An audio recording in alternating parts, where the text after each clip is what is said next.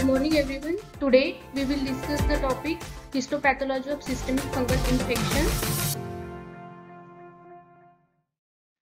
Fungal infections are also called as mycosis and they are categorized into 4 subtypes. First is superficial and cutaneous mycosis, which affects the very superficial layers of skin, hair and nails. Second category is subcutaneous mycosis, which involves skin, subcutaneous tissue and lymphatics. These rarely disseminate systemically. Third category is endemic mycosis. These are the fungal infections which can cause serious systemic illness in healthy individuals. Fourth category is opportunistic mycosis. These are the serious systemic illnesses which can be life-threatening, which affects immunosuppressed and immunocompromised individuals. So let us see general characteristics of systemic mycosis. Systemic mycosis are caused by dimorphic fungi which infect immunocompetent and immunocompromised individuals. So what are the dimorphic fungi? Dimorphic fungi can grow as filamentous mold form at the room temperature, that is 25 degrees Celsius, and they can grow as yeast cell form at our body temperature, that is 37 degrees Celsius. And the systemic mycosis are transmitted by inhalation. Their mode of transmission is common, that is inhalation of respiratory droplets which contain the fungal organisms. And the systemic mycosis are geographically restricted. That means certain mycosis are seen in certain areas. They are endemic to those areas. So we will simply divide systemic mycosis under these headings, that systemic mycosis which affects immunocompetent individual and those affect immunocompromised individuals. So systemic mycosis which affect the immunocompetent individuals are: first is histoplasmosis, second is blastomycosis, third is coccidiomycosis, fourth is paracoccidiomycosis. And similarly, the systemic mycosis which affect immunocompromised individuals are candidiasis, cryptococcosis, aspergillosis, zygomycosis, pneumocystis pneumonia, and chalaziomycosis. So let us start, and we will see each disease or mycosis under some headings, and these headings are under causative organism, mode of transmission, clinical features, their pathogenesis, investigations, and most important part, microscopy. So first, systemic mycosis which affect immunocompetent individuals is histoplasmosis. It is caused by Histoplasma capsulatum and they are transmitted by inhalation of dust particles from soil which is contaminated with bird or bat droppings that contain spores. So primary source of infection is a soil which is contaminated with feces of bird or bat. And the endemic areas are United States of America and South America countries. So let us see the clinical features. Histoplasmosis often it forms a self-limited infection, but often it can be seen as latent primary pulmonary involvement too, or it can progress to form a chronic progressive secondary lung disease which is localized to lung apices and causes cough, fever and night sweats. If this is more severe, it can spread to extrapulmonary sites including mediastinum, adrenal glands, liver or meninges, and disseminated histoplasmosis is seen in immunocompromised patients. So let us see the pathogenesis of histoplasmosis. When the infection occurs by inhalation of the fungal organism, and then macrophages ingest but can't kill organism without T cell help, and so organisms multiply within the phagolysosomes and disseminate prior to the development of T cell immunity, which takes 1 to 2 weeks. So in patients who have adequate cell mediated immunity, infection is controlled by type 1 helper T cells that recognize fungal antigens and subsequently secrete interferon gamma. This interferon gamma activates macrophages to kill intracellular yeasts, and histoplasma also induces macrophages to secrete tissue necrosis factor, which recruits and stimulates other macrophages to kill histoplasma. So now laboratory diagnosis. Laboratory diagnosis is done by serological test, which is complement fixation test, by immunodiffusion test, which detects H and M antigen. Third is microscopic examination of infected tissues by routine hematoxylin and eosin stains, and special stains are periodic acid sheep stain and gomerymethamine silver stain. And Keogh mount and culture on Sabarot's agars can also be done.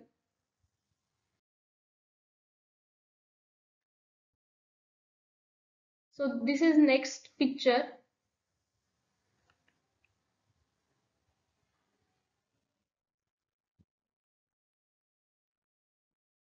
Here, this is the gross of lung in histoplasmosis infection.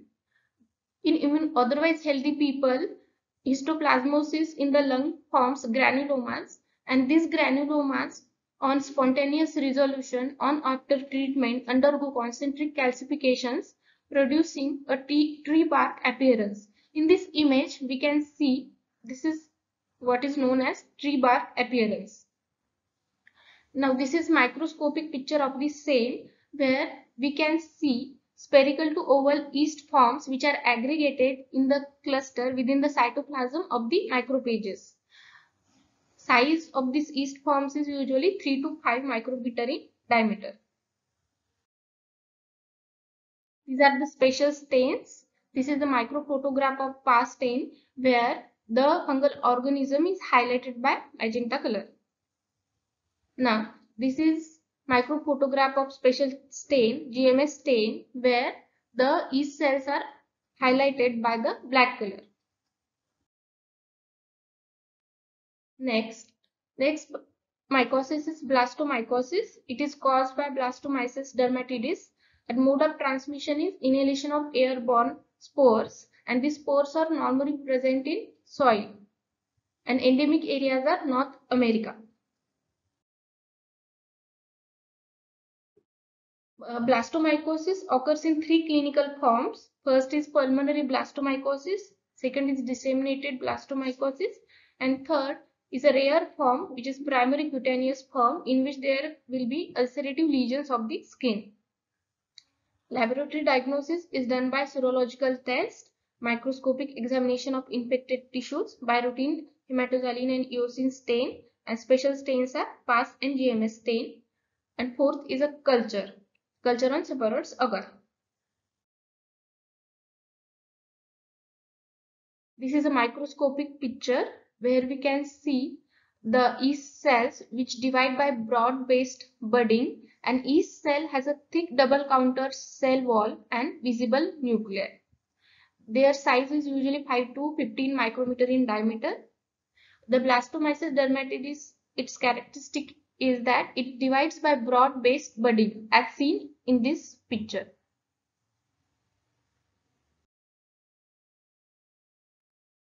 So special stains for blastomyces are PAS stain and GMS stain. Here also PAS stain is highlighting the yeast cells which are dividing by broad-based budding. Similarly in the GMS stain. Next mycosis is coccidiomycosis. It is caused by Coccidioides immitis. Mode of transmission is by the inhalation of fungal Arthrochonidia, and reservoir is soil which is contaminated with this Arthrochonidia. Endemic areas are southwestern United States and Mexico. Let us see the pathogenesis and clinical features of Coccidioides immitis. So first there will be inhalation of conidia of Coccidioides immitis, and this infective Arthrochonidia ingested by alveolar macrophages block fusion of the phagosome and the lysosome, so resist intracellular killing. There will be delayed type of hypersensitivity reaction, but most individuals remain asymptomatic, and 10% of the infected people develop lung lesions in the form of influenza-like syndrome, which is characterized by cough, shortness of breath, fever, and fatigue. Only less than 1% of infected people will develop disseminated Coccidioides immitis infection, which involves meninges, skin, bone, adrenals, lymph node, spleen, and liver. Laboratory diagnosis done by complement fixation test, latex agglutination, and agar immunodiffusion test. Microscopic examination of infected tissues by routine H&E stain and special stains PAS and GMS. And culture on subarotes agar. This is the microscopic picture where within the micropages organisms are forming thick-walled endospirulating spirules which are 20 to 60 micrometer in diameter, and these some endospirules rupture and release endonucleate endospores which are 2 to 5 micrometer in diameter, and this releasing of endospores superimposes a pyogenic reaction. In this image we can clearly see the endospirals is rupturing, releasing a uninucleate endospores. Spatial stains are PAS stain and GMS stain. Next mycosis is paracoccidioidomycosis. It is caused by Paracoccidioides brasiliensis. Mode of transmission is by inhalation of airborne spores. So reservoir is soil which is contaminated with the spores. South America is the endemic area where this infection is common. Let us see the clinical pictures. Primary lung there will be primary lung infection, and less commonly there will be ulcerative lesions of the buccal, nasal, and gastrointestinal tract mucosa.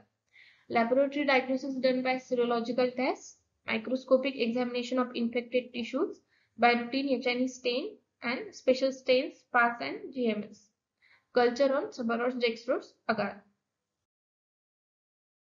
This is a microphotograph where we can see the fungal spores. These are the fungal spores which show peripheral budding.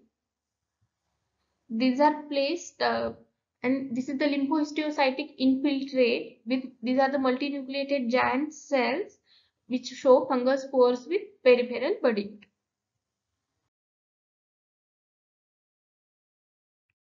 Special stains are PAS stain and GMS stain which highlights the organism.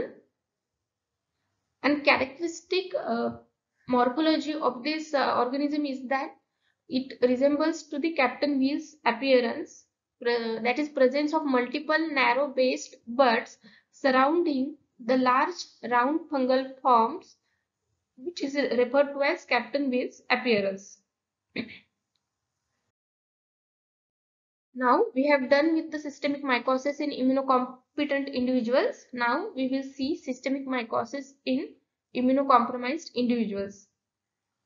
So first is candidiasis, second is cryptococcosis, third is aspergillosis, fourth is zygomycosis, fifth is pneumocystis jirovecii pneumonia, and tallonomycosis. We will see each one by one. Let us see candidiasis, which is also known as moniliasis. So there are approximately 200 species of Candida found, but only 15 to 20 amongst them cause infections to human, and these species are Candida albicans, Candida glabrata, Candida tropicalis, Candida parasilos, Candida krusei, and Candida auris. Normally, Candida forms the endogenous normal flora of skin, gastrointestinal tract, and vagina, and they cause human infection. They cause pathogenic infections only when there is breach in the continuity of the mucosa or normal barriers. And Candida is the most prevalent fungal pathogen of humans. And what are the clinical features? So first clinical feature of candidiasis is thrush. And what is thrush? There will be florid proliferation of the fungi which creates grey-white, dirty-looking pseudomembranes composed of matted organisms and inflammatory debris. It is seen as an oral thrush, and it is seen in newborns, debilitated people, children receiving oral steroids for asthma, and HIV positive patients. Next form is Candida esophagitis, in which there will be and it is seen in particularly in esophagus of AIDS patients and with hematological malignancies. There will be same pseudomembranes as seen in thrush, seen in the esophagus, and these people will have symptoms as dysphagia, difficulty in swallowing. And third is Candida vaginitis, which is seen in usually diabetic women, pregnant women, and which are on oral contraceptive pills. These patients have symptoms like itching and thick curdy discharge. Fourth form is cutaneous candidiasis, which manifests in the form of onychomycosis, which is infection of the nail folds, infection of the hairs, folliculitis, infection of the penile skin, which is called as balanitis, and diaper rash. Diaper rash is seen in infants which are in more exposure with the wet diapers. It manifests as diaper rash. Fifth form is invasive candidiasis. It is a severe form which manifests in the form of brain microabscesses and meningitis, endophthalmitis, myocardial infarction, endocarditis, and hepatic and renal abscesses. Let us see the pathogenesis of Candida. Candida organism produces large number of functionally distinct adhesins which are involved in binding to fibrinogen, fibronectin, laminin, epithelial cells, and endothelial cells. And it also produces aspartyl proteinases, which is an enzyme which promote tissue invasion by degrading extracellular matrix proteins. Third, it produces catalases, which enables the organism to resist in oxidative killing by phagocytic cells. And fourth mechanism is that Candida albicans can form biofilms on implanted medical devices that reduce the organism's susceptibility to immune responses and antifungal drug therapy. And biofilms are the aggregates of the fungal organisms. So let us see what our body or what our immune system gives response against candidal infections. So neutrophils and macrophages. Neutrophils and macrophages kill the candida by phagocytosis and oxidative killing. Oxidative killing by these phagocytes, oxidative killing is the first line of host defense. Also, candida yeast activates dendritic cells, and dendritic cells undergo by different mechanisms. There will be immune response. One of the mechanism is that beta-1,3 glucan expressed by the yeast engages dectin on dendritic cells, and they further secrete interleukin 6 and interleukin 23, which show the T helper 17 responses, and there will be secretion of T helper 17, and T helper 17 responses which will again recruits neutrophils and monocytes and kill the fungal organism. So laboratory diagnosis rapid diagnosis is done by germ tube test, which is also known as Reynolds Brood phenomenon. So what is this germ tube test? When fungal colonies are inoculated in human serum at 37 degrees Celsius, there will be characteristic germ tube formation seen in the candida, which is also known as Reynolds Brood formation. Second, it can be cultured on cornmeal agar. Cornmeal agar is a specific agar used for candida.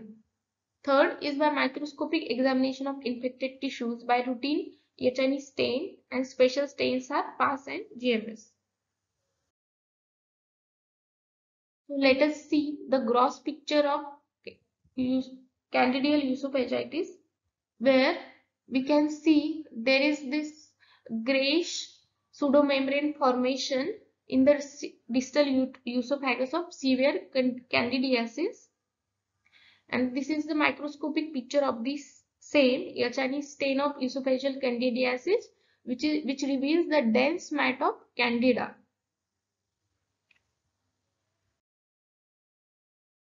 Special stains are GMS stain and PAS stain. Here, GMS stain has highlighted the organism in the black color, while in the PAS stain, they are highlighted in the pink, dark pink or magenta color.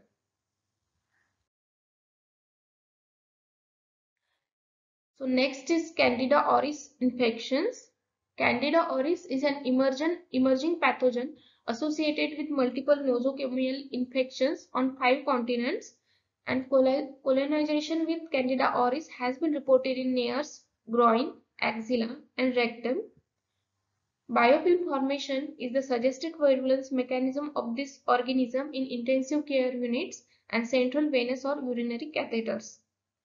Antifungal resistance of this organism and difficulty in identification of species with traditional laboratory diagnosis has heightened the concern. And mortality with Candida auris infection can be as high as 50%. And environmental cleaning to eliminate a source of infection is a challenge because Candida auris survives on dry and moist surfaces up to 14 days.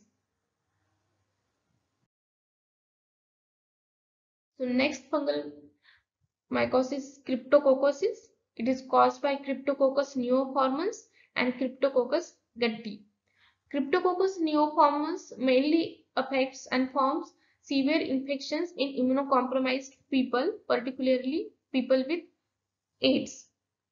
These are transmitted by inhalation of aerosolized fungal cells from the environment, and they are prominent in patients with cell-mediated immunity defect or patients of AIDS.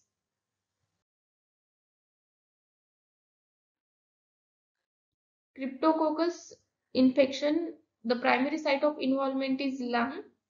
Usually it forms a mild and asymptomatic infection in healthy people, and in immunocompromised people, major lesions are in the central nervous system involving the meninges, cortical gray matter and basal nuclei. In immunocompetent people and those with protracted disease, means the disease has lasted for longer than usual time, fungi induce chronic granulomatous reaction composed of macrophages, lymphocytes, foreign body type of giant cells, and there can be separation as well as a rare granulomatous arteritis of the circle of Willis. In immunosuppressed people, organism may evoke no inflammatory reaction, so there will be gelatinous masses of fungi grow in the meninges or expand the perivascular Virchow-Robin spaces within the gray matter, producing soap bubble lesions. Virchow-Robin spaces are nothing but the spaces surrounding the arteries in the brain. In severely immunosuppressed people, Cryptococcus neoformans may disseminate widely to the skin, liver, spleen, adrenals, and bone. Let us see the pathogenesis of this organism. First, Cryptococcus neoformans has a polysaccharide capsule, and this capsule has a glucuroxygenol protein which inhibits phagocytosis by alveolar macrophages. It causes leukocyte migration and recruitment of inflammatory cells. Second mechanism is that it produces melanin. Lackase in the yeast catalyzes the formation of melanin, and this melanin has antioxidant properties. It decreases antibody mediated phagocytosis. It counteracts the effect of antifungal agents.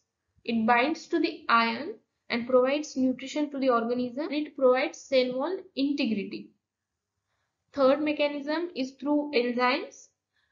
It secretes phospholipases which degrades cell wall components, which aids in tissue invasion.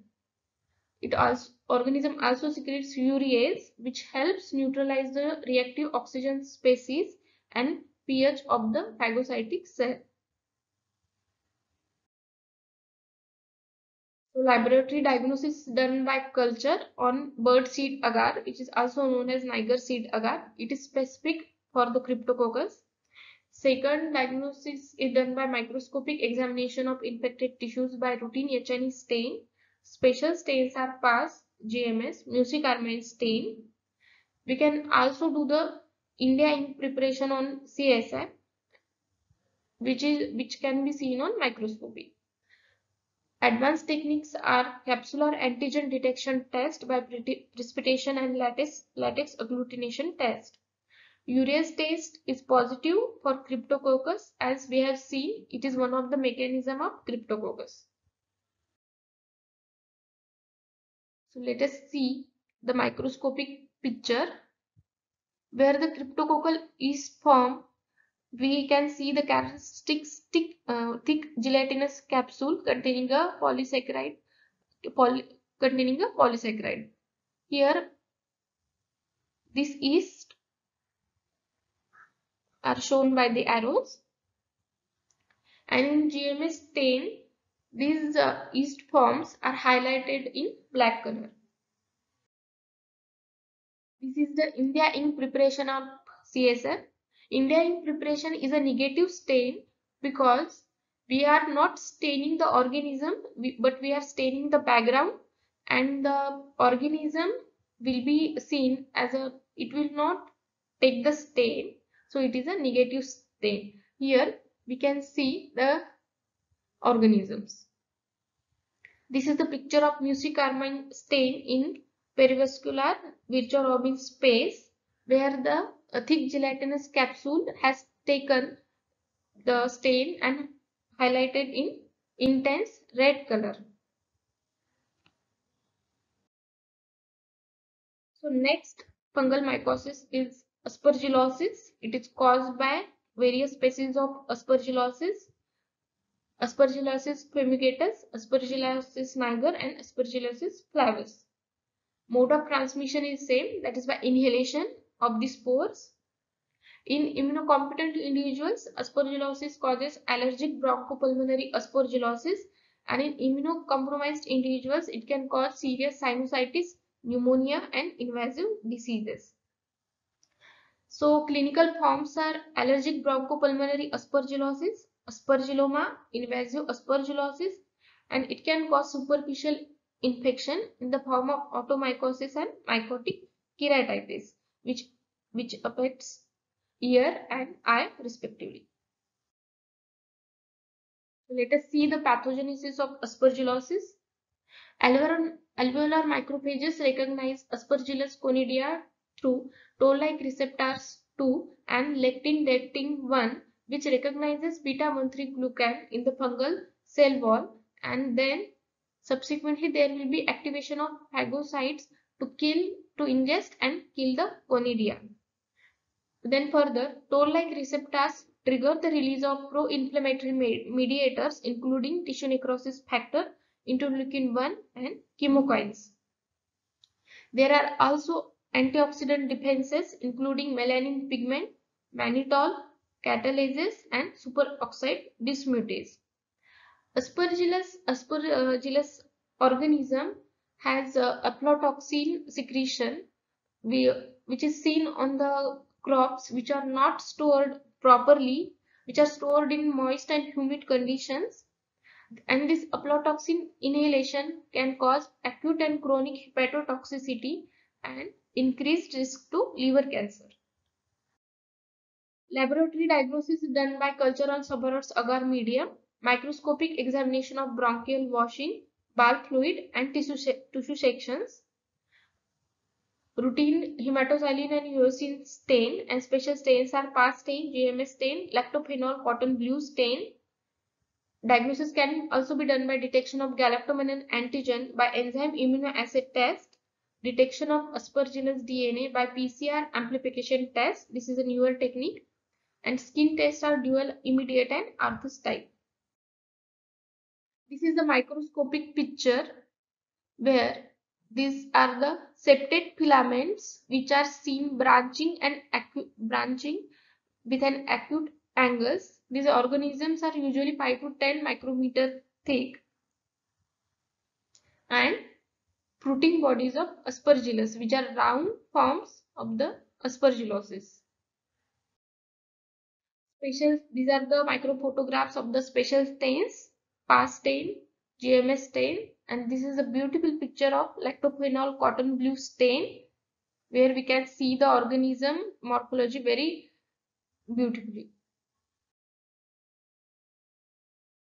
So let us see the invasive aspergillosis. It is an opportunistic infection that is confined to immunosuppressed host.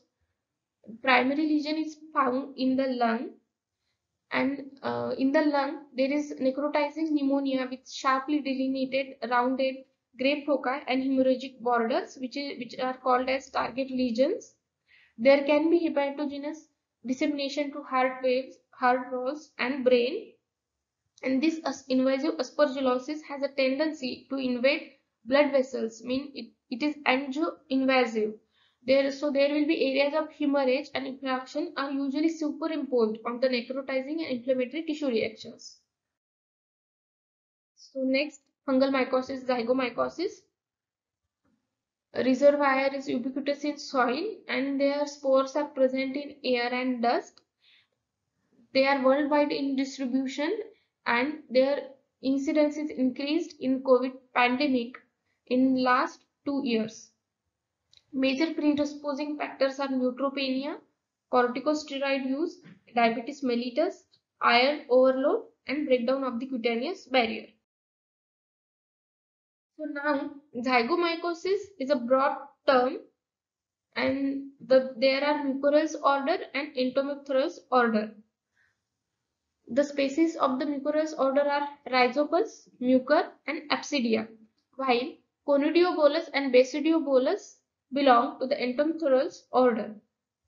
Rhizopus, Mucor, and Apsidia affect the immunodeficient people and they can form rhino-orbitocerebral infection, pulmonary infection, gastrointestinal infection, and cutaneous infection, while Conidiobolus and Basidiobolus can affect immunocompetent individual too, and they form subcutaneous zygomycosis, chronic inflammatory or granulomatous response.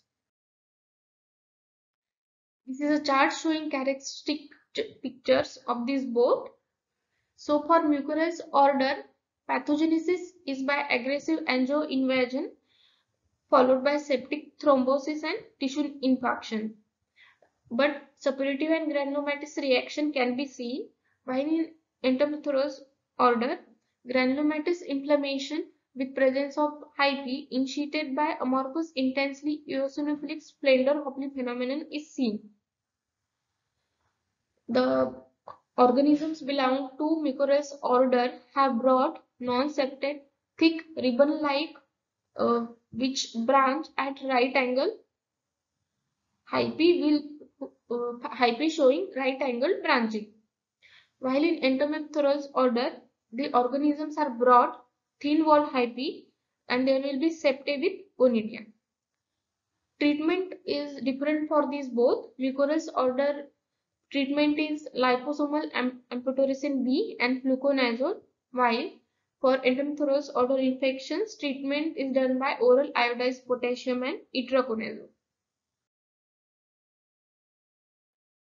Here, these are the beautiful pictures of mucormycosis, which where we can see that they are causing vasculitis in the first picture, angio-invasion in the second picture, choroidal invasion in the third picture, and perineural invasion in the fourth picture. And in the microscopy, they are seen as a septate, thick ribbon-like hyphae with variable width and with right angle branching. This is the special stains microscopic picture which highlights the thick ribbon-like septate hyphae. This is the GMS stain highlighting the organism in black color. This is another beautiful picture where this is a PAS stain and thick septate ribbon-like hyphae are seen in the glomerulus at autopsy. And in this picture, meningeal blood vessels are showing angio-invasive mucor species.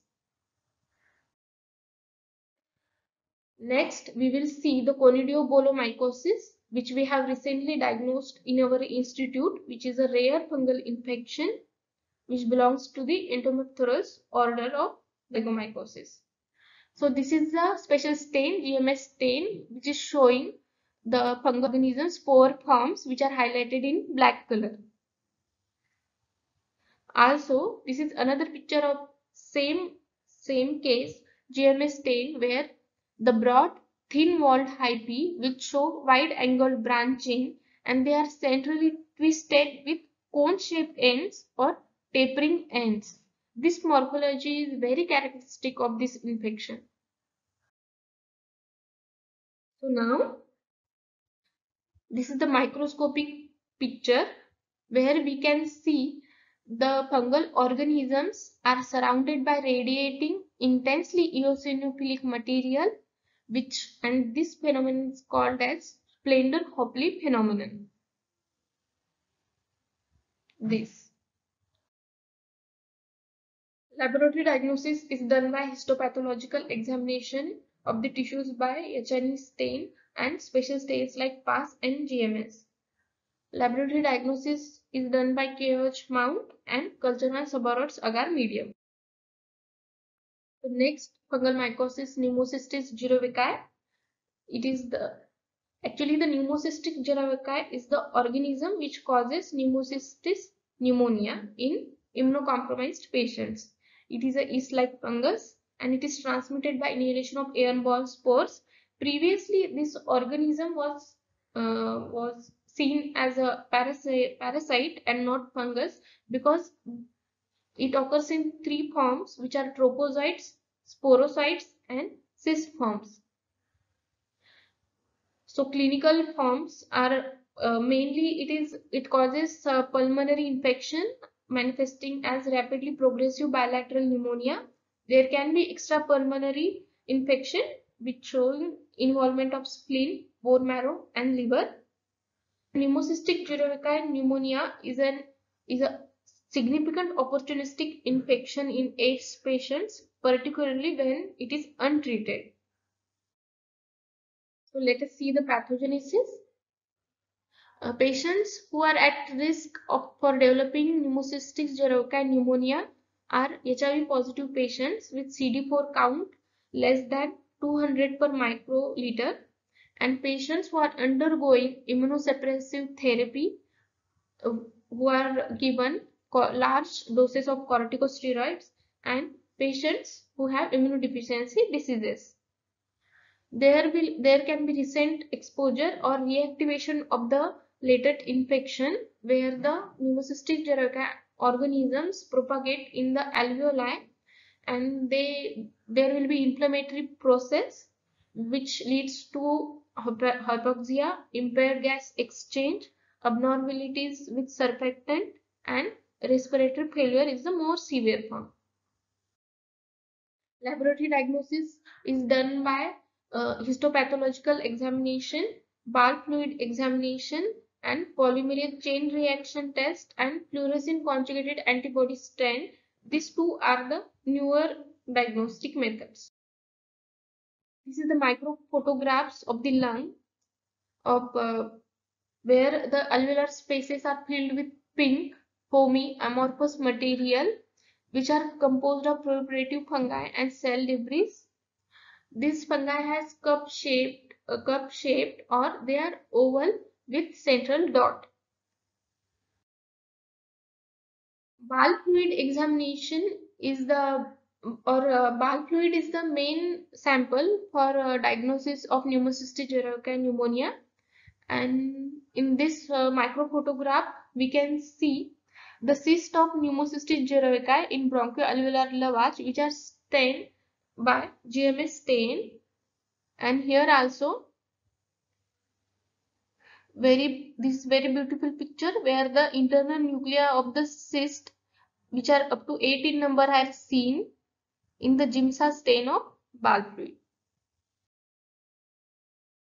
Another special stains are toluidine blue and GMS stain. In the GMS, the fungal organism is highlighted in black color, and in toluidine blue, as the name suggests, The organism is highlighted in blue color. So the next fungal mycosis, Talaromycosis, and it is caused by Talaromycosis marnepi, and this causes opportunistic mycosis in diabetic person. Their reproduction is by binary fission, and they are endemic in Thailand, Hong Kong, Vietnam, and Indonesia.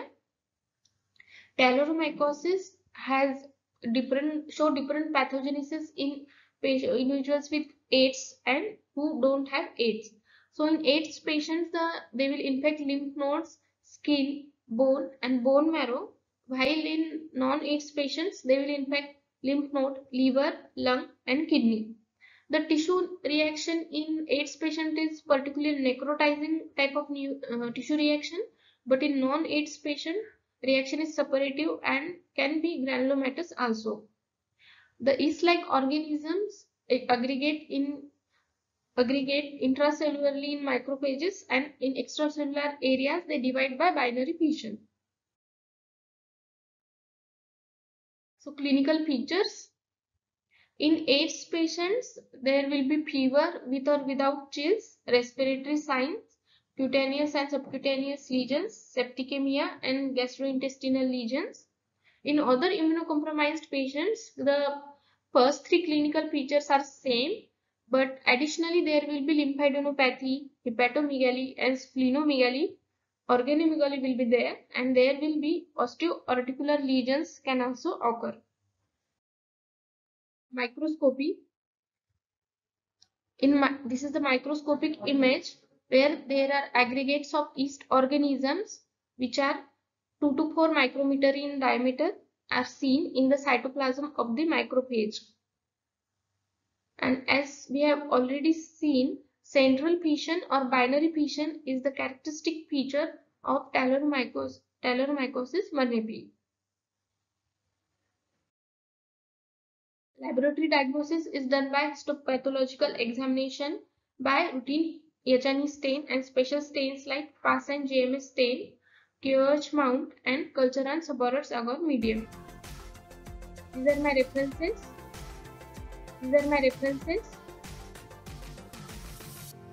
Thank you.